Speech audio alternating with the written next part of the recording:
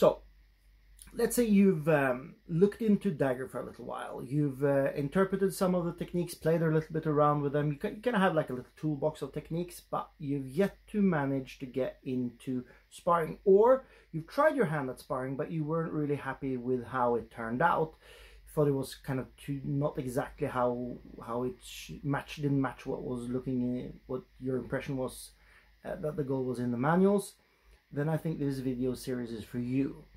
I'm going to present how I bring people into sparring that is as close to the manuals as I think it's possible to get at this moment. And I'm going to do this in a video series, so this video is going to be a bit theory heavy, and then the next few ones I'm going to demonstrate with a partner, and we're going to get into real sparring, and you're going to see how it progresses. And it's quite quick. I can usually bring somebody into my approach to sparring within at least one session, probably less. So without further ado, I'm going to go into it. I'm going to start off with describing 3 potential pitfalls that we have to be wary of, that we want to avoid. Some of you might already be past this, they're not an issue. In that case, just scroll on by. I don't have a time marker, but just go ahead. The first one is when people have, and all of these, by the way, are pitfalls that I have seen frequently argued on various Facebook and forum groups. The first one is that dagger in HEMA just doesn't work. I mean, they basically think that every other weapon in HEMA has some, has a merit to it, but dagger for some reason is just bullshit. And this often is because they have, looked at the manuals, tried their hand at interpreting the techniques and found them to be not what they expected. Now, usually, without sounding like an asshole, this usually has to do with competence, not really with, or perhaps effort put into it, than really with the dagger manuals in themselves. It is quite possible to make something completely useful out of the manuals, and the techniques as described usually work. It's just your perception of what it should look like, or you haven't practiced them enough and found the way to use them. And I'm assuming that you're kind of past this if you're looking at this video channel, but you might be in that ballpark and wanting to get out, in which case this video series might help you. So the second one is a distant cousin of this one. It's basically when something I see where very often people have looked at the manuals, they tried some of the techniques, and then when they go into sparring, the sparring end up looking nothing like what's described in the manuals. They manage to almost pull off none of the techniques, or very few of them. Their sparring format very often is based on what I call hamster fighting, which is like very often they hold their hands here and the dagger out, and then they go, or even worse, they hold their dagger forward like some sort of rapier, and ignore everything in the manuals. The only manuals that really consequently teach forward is Marozzo, and he's in kind of a ballpark on his own. I think I wouldn't, they would maybe not, if you're doing Marozzo, dagger on dagger, I think this video series might not be as good as for you as if you're doing the other earlier Italian or the German daggers. So anyway, it's very often speed oriented. It's very much like a game of tag, and there's not a lot of power behind them. Everything is speed, and very often you keep your guard like a boxer. The thing about this is that this is nothing like the German manuals describe. It's nothing like what I can see in Fiore either. And what's interesting is that in the manuals, the only things you see defenses against are heavy, determined, and quite large attacks. And what we can draw as a conclusion from this is that these were the attacks that they were worried about. Now, I've done Filipino martial arts and Indonesian martial arts for a long time, and what you end up seeing there is you see a lot of this fast moving, and then you see techniques, it's called knife trapping, where you kind of go in and trap the hands. This is what you'd expect to see if fast attacks were really a thing. Or fast, but these fast short attacks were really a thing, and you don't see them. There's basically nothing of that manner in the manuals. So we can pretty surely say that that wasn't something they were terribly worried about or something they were thinking about. Was it because they didn't know how? I don't think so.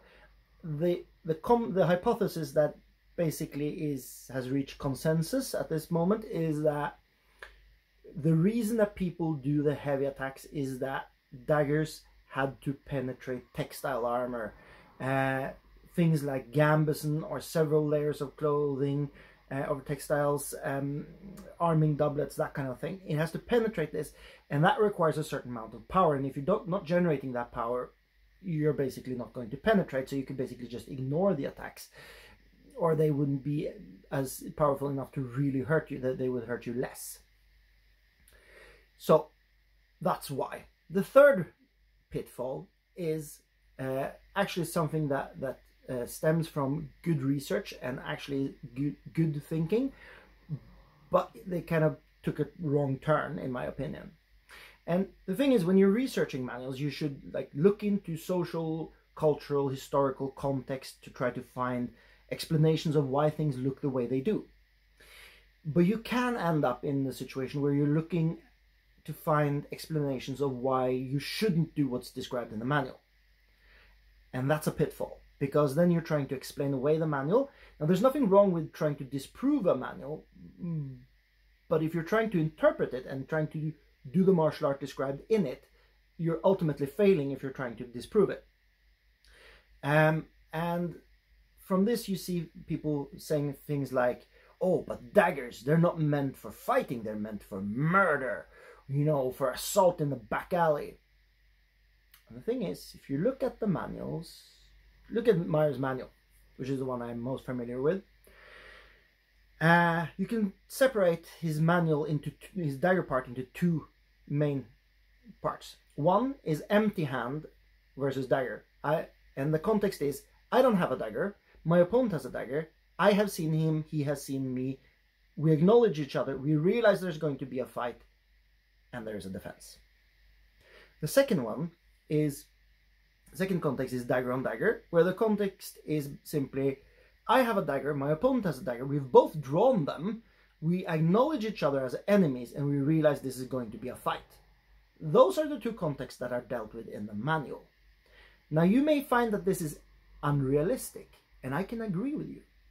One of the arguments that's brought to the table here is that, for example, if you look at period dagger violence, turns out it was mostly the accounts we have found very often deal with somebody attacking you from behind in the dark alleyway or something like this.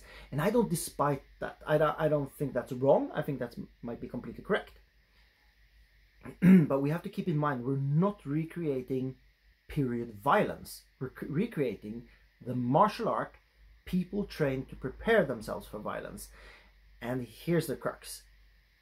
Training never looks like a real fight. And it's still really useful. If you go into a boxing gym, or a Brazilian Jiu-Jitsu gym, or a Krav Maga gym, or any fucking martial arts, contemporary martial arts gym you choose, and you go and look at a normal fight, they look nothing like each other, in even the sparring. But I tell you what, I've been a bouncer for over 20 years. I've been in lots of fights. I've witnessed even more. And people who have martial arts background, they tend to do really well in fights. And people who have a martial arts background tend to not fight like the way they spar. They tend to not fight the way they train. However, if you analyze it into small segments, you'll see individual parts of that surfacing. So the training that they received really helped, even if what they're doing doesn't look exactly like the training they've done. And that's just the nature of martial arts. If you're expecting it to look like realistic violence, you have wrong expectations. martial arts doesn't look like exactly like period violence. It looks like period martial arts. And the reason why I bring up this is that this will be important when we start looking into the way I approach dagger fighting or dagger sparring. All right, so enough with what you shouldn't do. Here's what you should do. Here's the things we will go through and we'll go through them practically. I will do this with a partner and show you, but here's the things we're going to go through. We're going to go through measure. We're going to go through understanding the guards that dictate measure. We're going to go through the attacks. Okay, if you have these down, then the rest of the techniques tend to fall into place on their own. So usually in my experience, what people lack is this part. They usually quickly come to terms with the techniques and find ways to do that, but they don't know how to put them into a sparring context in a good way. So this is how to do that. So the first thing we have to realize is what measure are we going to start off in? We're going to start off in zu fechten. That's very clear in Meyer. He specifically states so several times. The fight starts off in zu fechten. He said almost every technique starts like this. In zu fechten, you are standing in this and that guard. It says onset in the Foreng manual, but that is zu fechten he's referring to. So, and zu fechten is good because it's a well-defined distance. It is the distance where you have to take one full step in order to attack, properly do a threatening attack to your opponent. And likewise, I have to do the same to my opponent. So that keeps it as a distance. Now, what's important about this is that is where the guards really shine. The guards are designed to keep your opponent in zu fechten. That is one of their properties. There are several more, and I'll go through those when we get into the proper sparring. But the guards in Meyer are very often kept where your hand is either kept straight up or straight down or very close to your body here.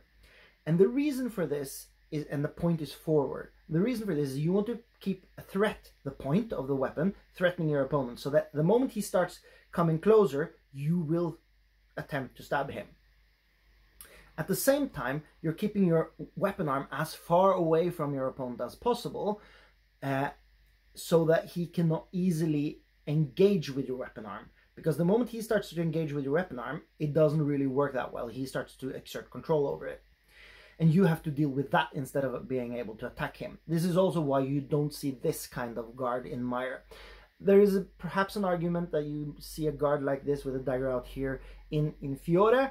Personally, I think that might be a misunderstanding because it's in the part where he's supposed to actually have a quarterstaff in this hand, and that would mean that he's basically keeping the hand back because the quarterstaff is in front, so he's trying to keep the dagger offline so that the opponent cannot start interfering with the dagger. That's my personal interpretation on that. But never mind, this isn't about Fiore. So all this is to keep your opponent in the measure of zu fechten. And this is, on a psychological level, you're actually providing your opponent with a way out. You're presenting yourself in a guard that if he knows what he's doing, he will realize that, oh my God, if I cannot attack this person without seriously endangering my own life. So he has to make the choice. This is like saying, do you feel lucky? Well, do you, punk? It's that. You're giving him you're describing the consequences as it is. You're saying, okay, you can attack me, but not without serious threat to your own life. Or as Mr. Miyagi says, why you learn karate, Daniel-san, in order not to fight. Which is basic. So, on a psychological level, you're giving your opponent an option out. So, the rest of this I will describe mostly in the part where I have a partner, but for the attacks, you will see that the reason why the attacks look the way they do, they will start to become apparent when you realize that you're attacking from zu fechten. That is why Meyer's attacks are quite long and extended, and you don't see the short attacks to any degree. It's another reason. Not only do powerful attacks penetrate Gambeson, but long attacks are required in order to get from zu fechten into where you're properly attacking your opponent. Now, this was video number 1. Welcome back to video number 2, where I will go through some of this with a partner, and there will be a video number 3 where I go through the rest. All right, so I hope you enjoyed this. Thank you for watching, and bye-bye.